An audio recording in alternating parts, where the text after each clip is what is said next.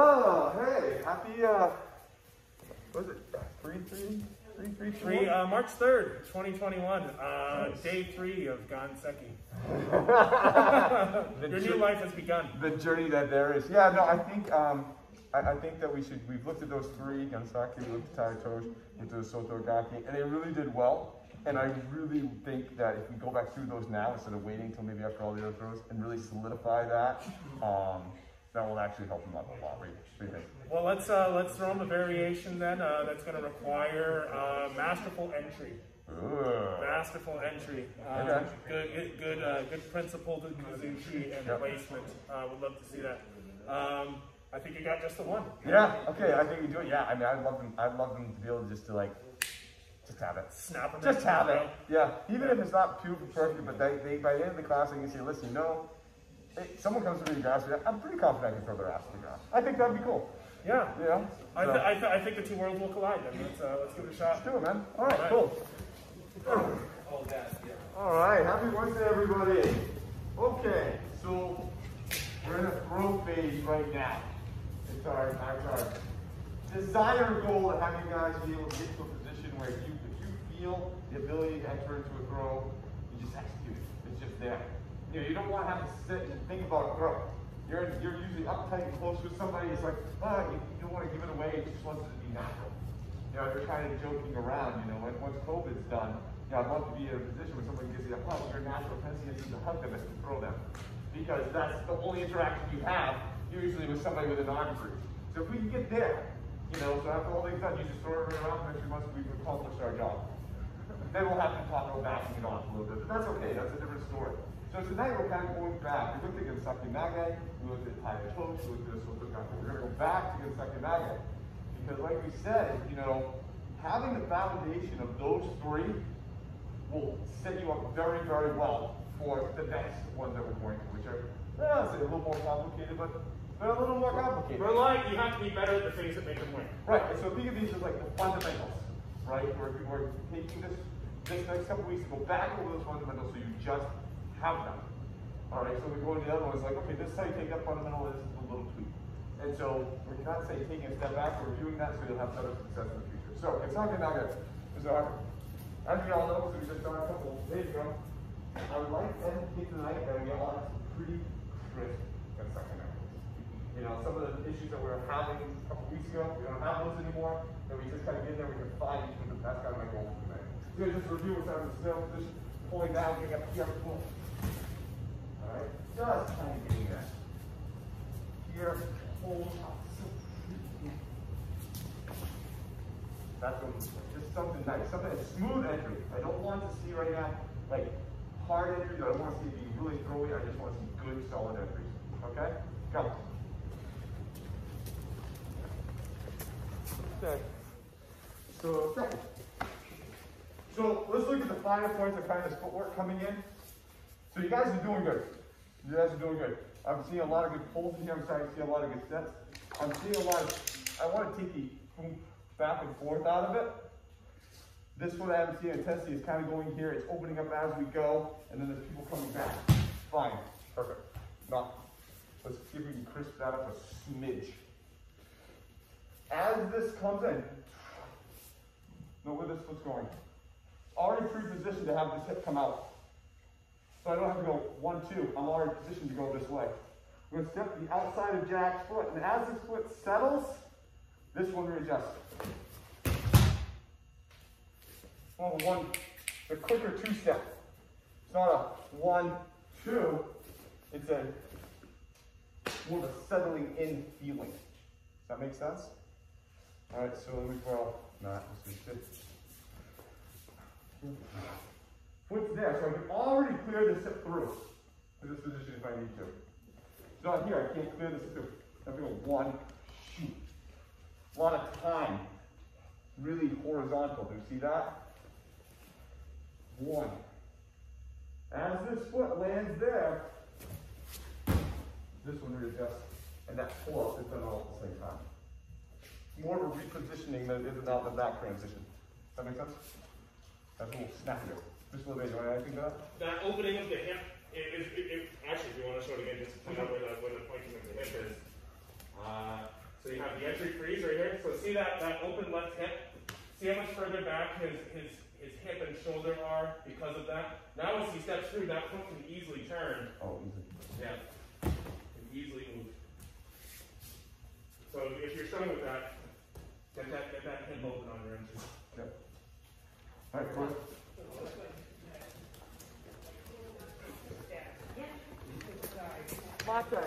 So there's two things going on with the second variation.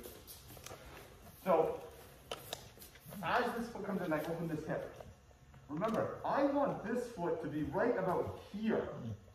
Anything further than that, I'm going to the side. Well, if I put that foot here and this foot remains here, this is not a great position for me. So as this foot steps, this one comes back. Don't have much to travel. Remember that aspect that we worked on of removing the hip to get the throw? That's that part. That's that step back. One, so if I get this little bag, I'm getting here. I don't want to step over here. It's too much. I get him to here. I want to step right there. No further, no less. Right there. But if I do this, my legs are very close to each other. And to get a good throw, it's not going to happen. So as this foot lands, this one takes back on. It's a 1-2. What I'm seeing is people are going way too far this side because they're not moving this leg. Does that make sense? So practice, as you come into this, make sure they're nice and tight, get this all set. See, okay, now step right to the outside of his pinky toe, and as I take that step, coming back on the turn. Make sense? Okay, go ahead.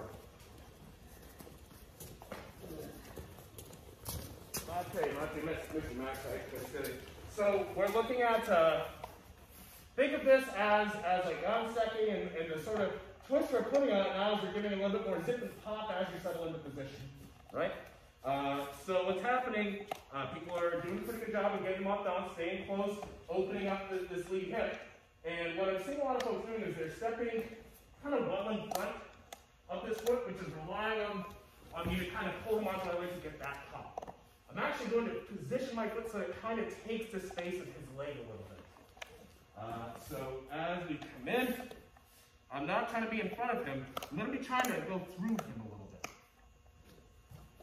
You can see there's some contact now between my calf and his shin. If he goes to try to push forward and put weight on that, no big deal. No big deal. They throw it themselves. But the idea is that this part of their leg is kind of getting displaced this way. It's kind of getting displaced back. That gives you some of that pop so that when you later enter, you get this guy in up and over. Yeah? Does anyone see it? Does anyone feel? Okay, keep going. This is why I start pulling your throat. Because once you think you got it. Mr. Matt, if I could borrow you, we were just chatting about this over here and it came up over here. So I want to talk about the continuity here for a second. Go ahead and grab her to hold. We're moving in, we're all looking pretty good, we're getting to here. And then what I'll see sometimes is folks, we're still like focusing now on that placement. So, place, okay, I think I got it. Okay, now I'm doing the throw in. You know what, not bad, that's pretty good. But when you lose that continuity, all the other mistakes start to build up. So even if you're going slow, I want to see you do this in one. Way easier, even if you're going slow. But you're taking advantage of a momentary off-balancing. Every time now you stop and you let the energy dissipate a little bit, their body's going to settle, little things are going to correct. Again, little mistakes start to pile up, and you might even get the throw, but that's when you feel pulled off balance forward or other things. Go ahead, make the shape with your body and check it. Yeah? Keep going. Okay, for a second. So everyone's trying to work on that footwork for that ending, which is great, but the thing is now I'm starting to see the upper body can actually go to shit. Alright, and the upper body can actually go to shit, the footwork won't work. Alright? It's like you're trying to take train and you start going this way, like you can't get your destination that way. So we really need to focus on this hip pulling back, us getting in there. I need to feel comfortable and happy right here.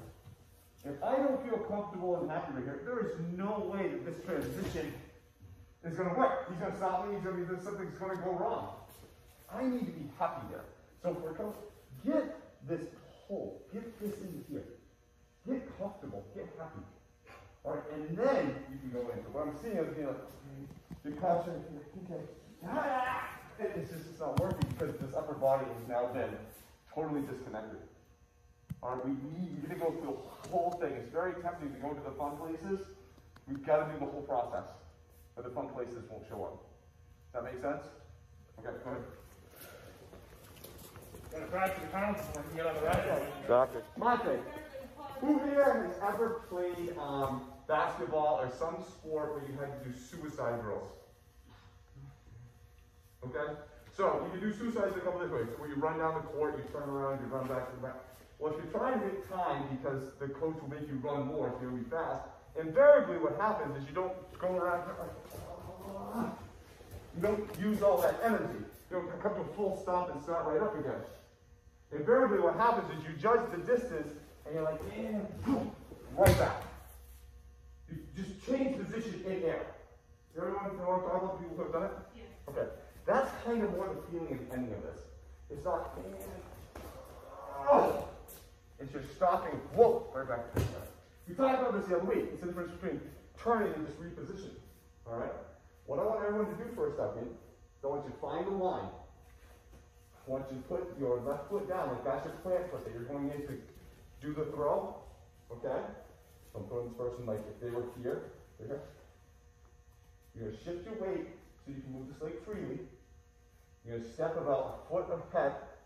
At the same time, you're going to do that turning about. That feeling.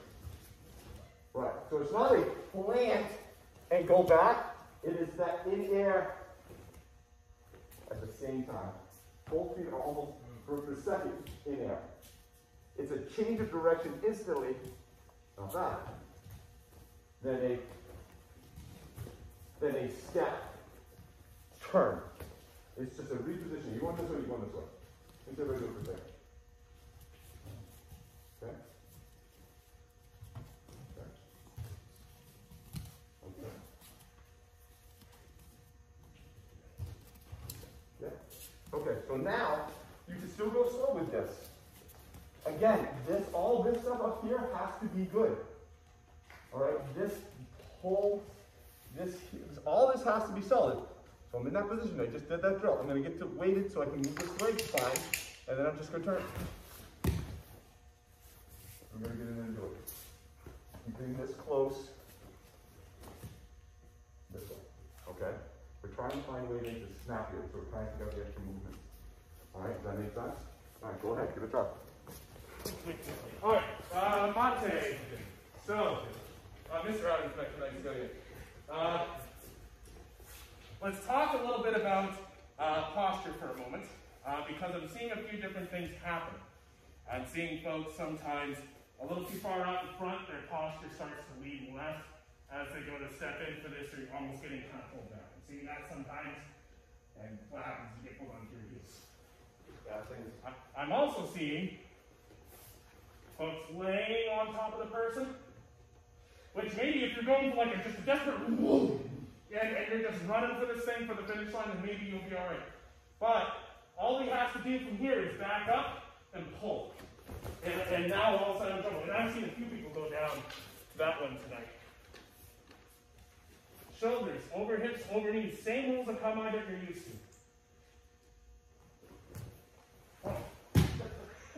The whole thing kind of travels together. And what that does for you is that sets up the angle down the road. So, all right, we're looking pretty good. We make our placement, and here we are. The angle that we're going down, I don't want to open up my hips wide and swing back this far. That's not actually the angle. Here. I'm going to drop right straight out that way, almost like I'm stepping into an Ishimonji. Just let the hip rotate with it. So the angle itself, they're off balance here. Instead of opening like a door this way to try to throw them, you're kind of rotating and dropping off this way. You guys see that? Can I say it just, yeah, I'm just going to say it a different way. Just so in the end, it all makes sense because you've just started 18 different ways. Can you do the throw again? So we know in the end, Mr. LeBay is throwing at him with this side on this side, right? That's where it's going to end. He starts. Freeze. This side and this side are parallel. All right? Can you throw somebody directly over parallel? No, you have to roll them over you. You have to roll them around. All right? That's not a throw. As he comes in, watch how those two angles separate. Oh! Freeze. He's a little bit more upright. Adam's still here. As he finishes it off, they're going to be perpendicular. Yeah. That change in that angle with this is what is that opening. Remember we talked about that kind of pulling out the thing that makes it fall? They're holding him up to this side the whole time. Whole time.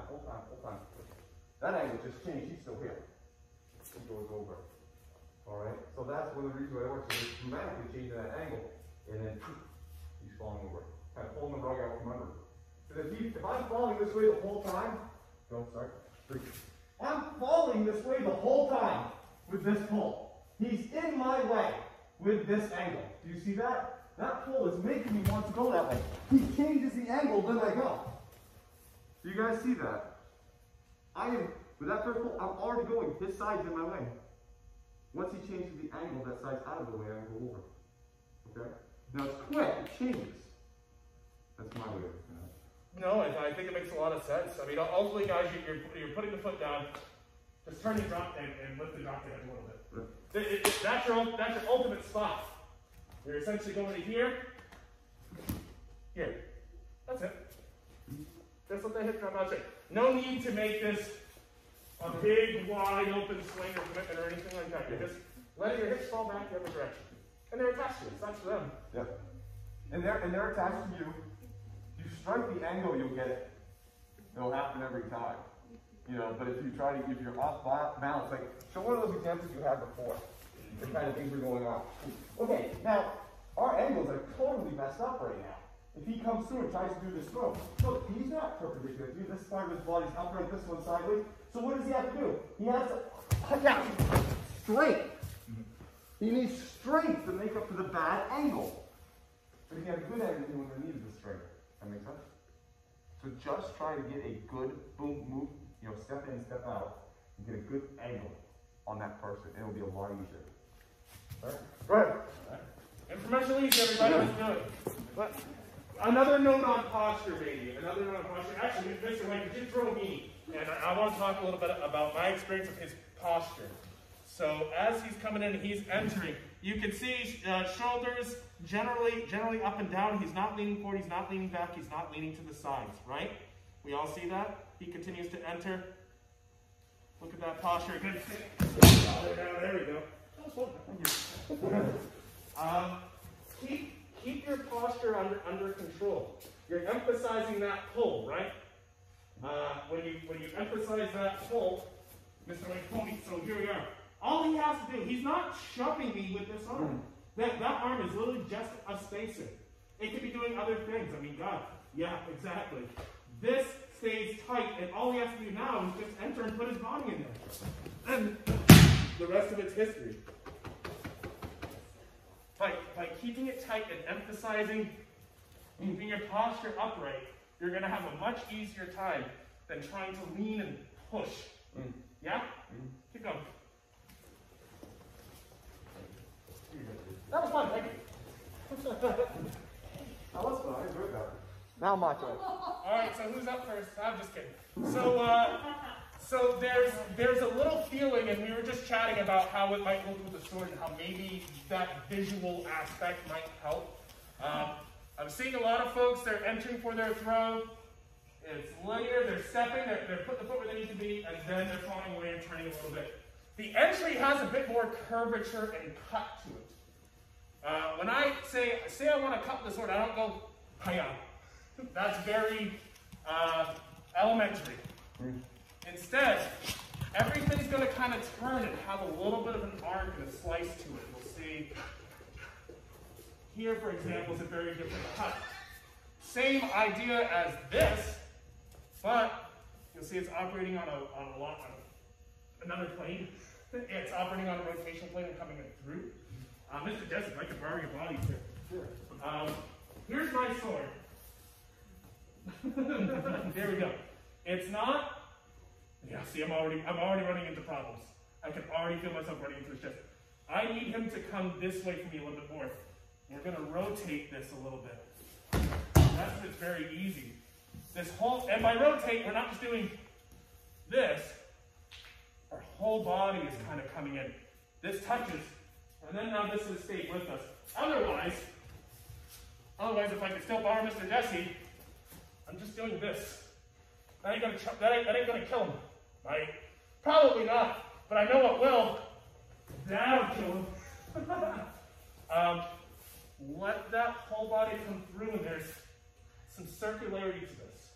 Right? You guys see it? Is it visible with the sword? See if you can find that feeling. Keep going. Thank you, Mr. Jesse. That's gonna make sense to anybody. It's gonna be I'm not there. This is the way it's throwing me. I am right here. My belt is right here on this line. In the end, by the way, he wants my belt here, roughly. Make sense? So from where his starting point to my ending point, that's kind of the transition between the two. How we get there is the problem, is the issue. And that's what we're talking about. If he takes that big step through, again, he wants my belt right there, my belt not right there. If he does this, he steps through. Well, look at the path that my belt knot had to take to get over there. It had to go all the way over here, and then come all the way back. Well, that's inefficient. If he comes in and he gets this turn, the belt is still like looking straight at it. He steps in, he steps right to it. Right over to that point. There was no out and back and down. It was just boom. Guys, I'm about 5 inches off. Yes, yeah. We can do it, I can edit it out. But you see what I'm saying? It started here, it ended here. But the path was this way. Because the way he put his leg in, and as he stepped out, it removed it. He turned, it dropped right to it. It didn't take me all the way out here and down. So it wasn't a descent that way. Again, one more time. He did not go out, take me all the way out here, and bring me back. Okay? He ended right where he wanted to, but the path sucked. He took the scenic route. I took a parabolis. Yeah. He's going to pull and get under me. Look, I'm still facing exactly where he wants me in. He steps in, steps out, right there. Do we see that? Because of his positioning, because he stepped out. One time. He stepped to the outside of my foot. He vacated his hip. To that step, I go right there. That's why we're pointing out those points. Am I on my heel? No. Yeah. He's turned, he gives me around, that's the point, boom. Damn, my center of gravity is dropping straight down in front of where I am. His turning twisting moving is 7 placement, is the key. Steps out too far, has to be a scenic route. Leaves me too far back, now he has to pull me around. Keeps it tight, drops me right there. Okay, go ahead. Try it on the line, guys. Yeah, try it all line. Try it on the line. Mate, oh, you tired. So the reason that, we're looking at that is really, really pickly. That'll work? Pickly. I mean, we're being really, really precise with you guys here. Is that, again, we talk about that degradation, And so, yes, you're not able to get it at 100%. You're like, I got a good 90 and stuff like that. Well, when someone comes up and grabs you for the first time, you're like, oh my God, you're doing this. And you go into this, it's not going to be as pretty. There's going to be a degradation just because of all that. Well, I have a feeling what you guys are going to degrade to will still work.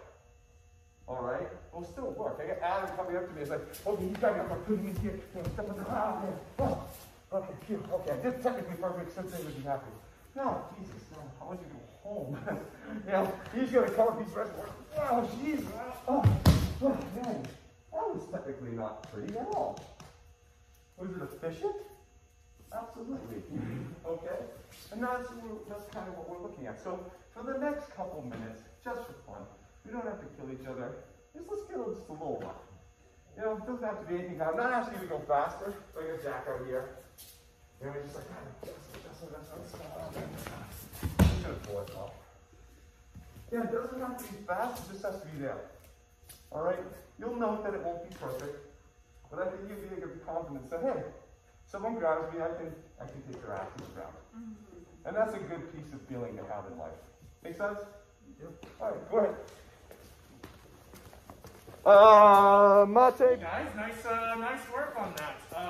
So overall, what you just actually tackled was a pretty, you had to have a pretty high level of skill to make that version of Ganseki Nage work well for you. For the most part, I saw pretty great success.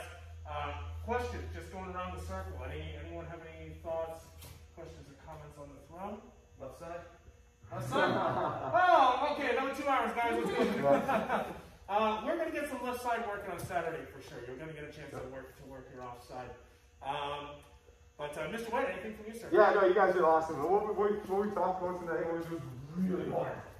Like all the hours that we put on Ganseki Nage just let us be able to have that conversation tonight. Because if we would have talked about that left arm pull, that insertion, all that stuff and getting that position and vacating that hip to take that, any of that, if we didn't have all those conversations, all that work, there's no way we could have talked about LK and Nagas. We couldn't have. All right, because all that's happening in that split second. All this has to be perfect to be able to get into that. All right, and so you graduated to a higher level of problem. And so you see what is a 20-year throw. Okay. Well, and every time you made, and if you have any mistakes that you found yourself making consistently tonight, what led to the mistake? It's typically some kind of issue with the entry, and it almost always goes back to that. Oftentimes it has to do with not enough pull, too much push, a little off balance.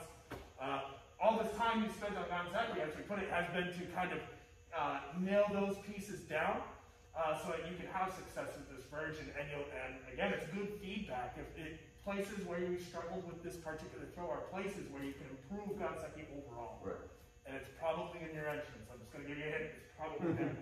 And it is, and it's probably a little bit different for everybody else. I mean, I'm hoping that last 10 minutes we all kind of just got in there and threw each other down. You guys were all successful. You know? I only saw like maybe 1 or 2 times that a tape of throw did not happen. Usually it was actually pretty decent. The person's ass was on the ground. It was good. There wasn't a lot of putzing around. You know, and the person went down. That's good. That's really good. Let's go back to like, 6 weeks ago or 7 weeks ago. Would you have said, okay, someone's just going to come up to you, you're going to throw them on the ground? You're like, yeah, no shit, probably not. All right, so I mean, you have a tool now that's getting really, really refined. So now what we have to adjust for is speed and timing. This comes up. This is a surprise. You do not have to think, oh, now this is a good opportunity for you to do Ganseki Nage. The points of Ganseki Nage are, all right, you'll never have that time to think about that. You just won't. This will be a surprise. You're not going to be able to access.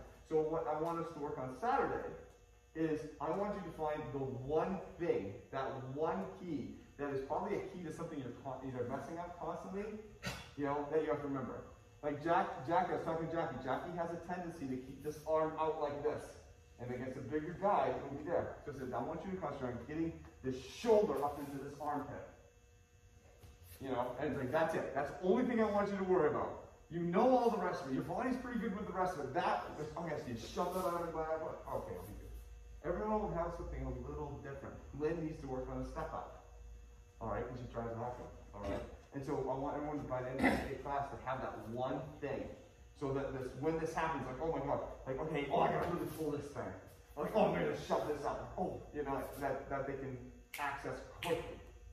Because I think your body will remember the rest of it, and you kind of start tonight because it kind of was.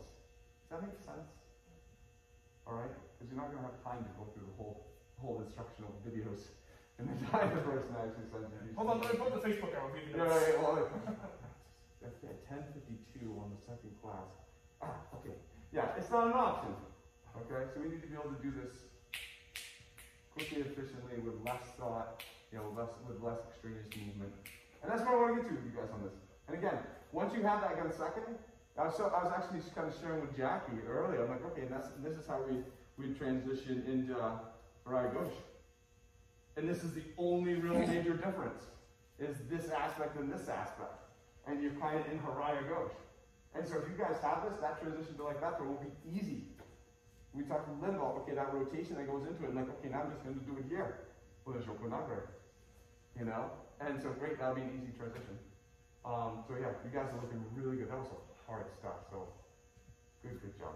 Good job. Yeah. All right. That's it. Cornbread is here and it's available for the taking. Woo.